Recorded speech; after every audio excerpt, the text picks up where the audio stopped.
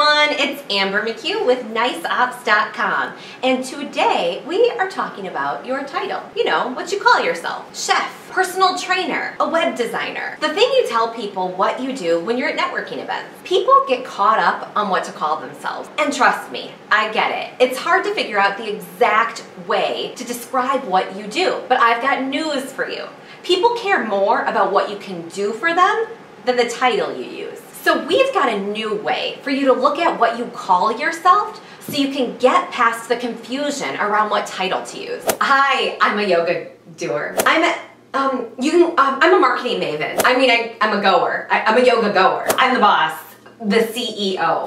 No. Call me a online marketing strategist or a communication specialist. No, I mean, I'm the founder or the COO. Just call me the coup. I go to yoga. Oh yeah, the coup. I'm the coup. Call me the coup.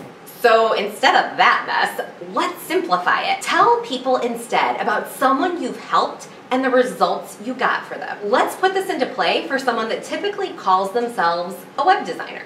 Hey, so what do you do? I'm a web designer. Okay. Cool.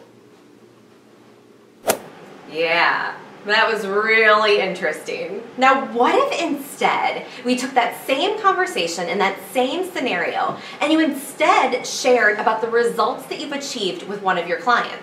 So you're like a web designer? You design stuff? Let me give you an example. Okay. So I had this client, she sold soap, and she had this awesome website, but it was not converting or getting her sales. So we totally remade her website. We amped it up and designed it for better conversion, and her sales have gone from like 0 to quadrupled in less than 6 months. Quadrupled? Quadrupled. I want some of that. I know, right? Clearly, one of those scenarios is better than the other. Describe how you work with people and the results you achieve with them, and ears will perk up. Using this strategy is a definite conversation starter and will more clearly articulate to your target audience what you do and how you do it. And it will show them how you're going to get results for them. And results matter. Now it's your turn. I am dying to know in the comments, how are you going to talk about yourself going forward? Tell us and I will be there to see what you have to say. All right, everyone, thank you so much for watching.